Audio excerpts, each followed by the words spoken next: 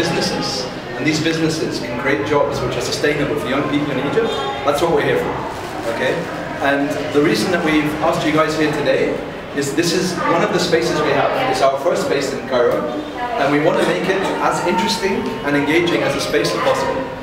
So if you walk around and you read stuff, please pick up a pen. Any ideas you have, write them anywhere. We don't mind where you write them. All of these ideas we'll collect, and we'll try and incorporate them into building this space so that it's your home too.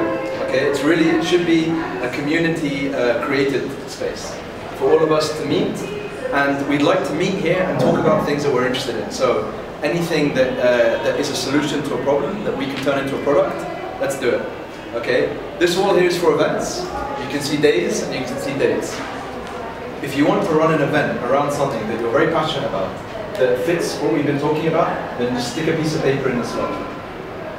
And if you see an event that you want to attend, we've already got a couple of samples up there. At the moment it's 3D printing and laser cutting, so it's more a geek focus right now, but if you want to add something about gardening, especially right now we're looking for projects for the space, so we can actually improve the environment that we're all working in together. So we're especially looking to focus on this. So over the coming weeks we'll have, for example, furniture building workshops. We need to build water filtration systems. We need to look at really how we can use the space. We definitely need to work on gardening systems that can keep plants alive, because we've already killed some. I'm very sorry.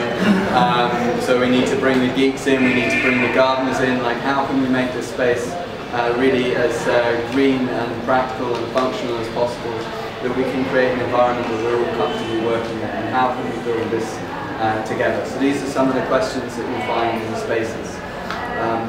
What we can offer right now is space with internet, inshallah.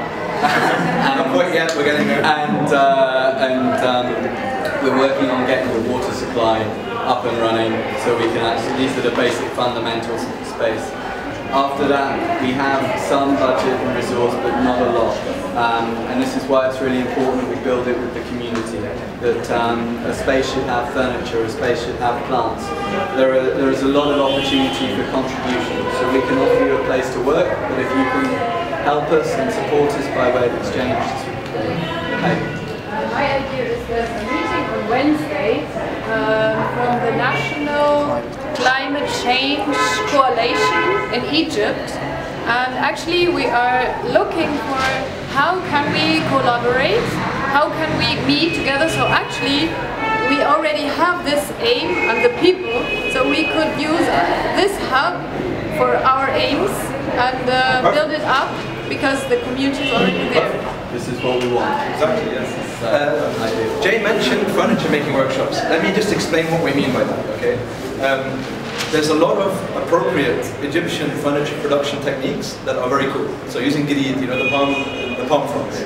We would love to run a workshop here, for example, by someone who's an expert, maybe not very well educated, but fantastic at their job.